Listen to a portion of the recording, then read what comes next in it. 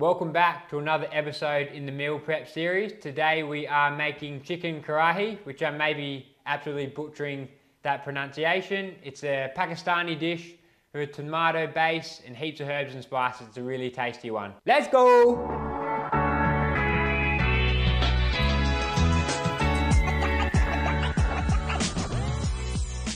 To get started, we'll dice our chicken. You'll need 750 grams of chicken thighs, which you'll remove any large pieces of excess fat off, and then dice into 2 by 2 centimeter cubes. We are using thighs instead of breast, as breast chicken would overcook and dry out if used for this recipe. For the vegetables, you'll need 1 large brown onion, which you'll cut in half, cut both ends off, peel, and then slice stem to tip to create long slices like this. You also need 1 large green chilli, which you remove the stem from and slice on a diagonal to form thin strips. Additionally, you'll need 20 grams of fresh ginger and 2 garlic cloves, which you will microplane to turn into a paste.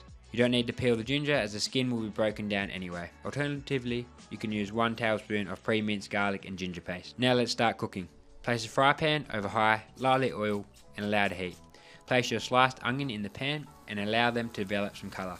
This should take about 2 to 3 minutes and then remove from the pan. Now place a large fry pan over medium-high, allow to heat and add 20 grams of light butter. Light butter has been used to substitute for ghee or clarified butter to make the meals more macro-friendly. Cook the chicken for 2 to 3 minutes on each side so it develops some colour. Then add 800 grams of canned tomatoes.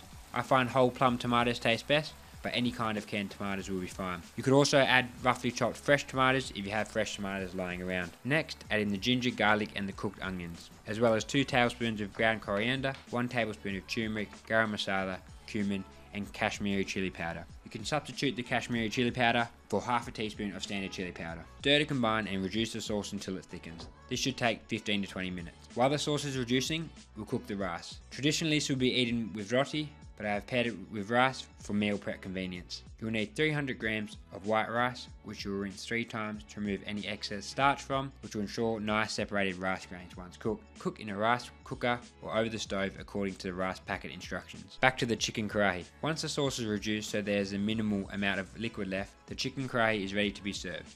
Be sure to taste and add salt to your preferred flavour.